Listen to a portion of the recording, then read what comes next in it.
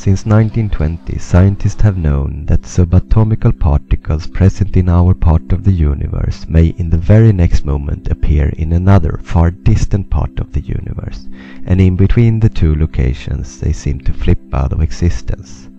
This was the birth of the quantum theory. To further explore the weirdness of quantum mechanics, let us firing particles larger than atoms, for example tomatoes, through two slits. We will see two distinct bands appear on the screen, which agree well with our expectation of the experimental outcome. If we change from firing particles larger than atoms to particles smaller than atoms, like electrons, we will see a large amount of bands appear on the screen, which I assume is a very different outcome than the one you expected it to be. Scientists found that the behavior of electrons agree with the pattern observed when waves of water was passed through the slits. The two slits will divide the wave into two waves that interferes with each other on their way to the screen, creating a pattern of multiple bands.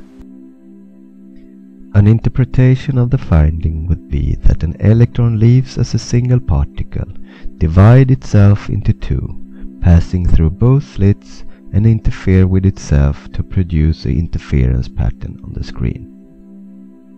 Scientists tried to further explore the phenomenon by observing the electron to see which slit it actually went through, but the quantum world is far more mysterious than they could imagine.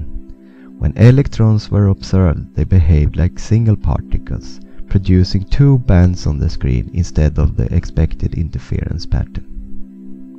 The conclusion is that an electron exists only as a wave of potentials, and in the view of an observer it collapses into a particle with a defined location. The question is, can we really say that everything around us just appears in front of our eyes as a result of us observing it? Take for example a red stone on a beach. It is not likely that it will disappear if we look away for a moment, even though the probability is high that some of the many billions of subatomical particles building up the stone will move to another part of the universe in the same moment as we look away. The probability is still that the majority of the subatomical particles will remain in the same position. However, a problem is that Newtonian laws cannot explain the wave of potentials inherited in subatomical particles, because the law is just an approximation of the reality, assuming that everything in the universe is predefined by strict laws and can be predicted by equations. In an attempt to explain the wave of potentials, the many worlds theory was born, which proclaims that the very act of observing do not collapse the wave function into particles. Instead, it says that every conscious observation or decision will divide the world into an infinite number of worlds, with different outcomes within the probability of the wave function.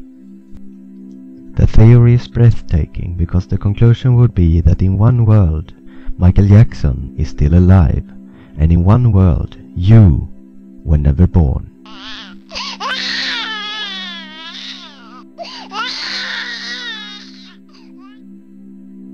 Another explanation to the collapse of the wave function is the conscious mind theory, where the collapse of the wave into a particle is a direct result of a conscious observation or decision, and will only result in a single outcome for the universe. However, the theory assumes a conscious mind governed by other physical laws than the immediate surrounding. Otherwise, the wave function in the previous experiment would have collapsed without the influence of an observer. In the next episode, I will provide you with a possible explanation to a conscious mind based on the leading theory amongst today's scientists regarding the fabric of cosmos, called the string theory.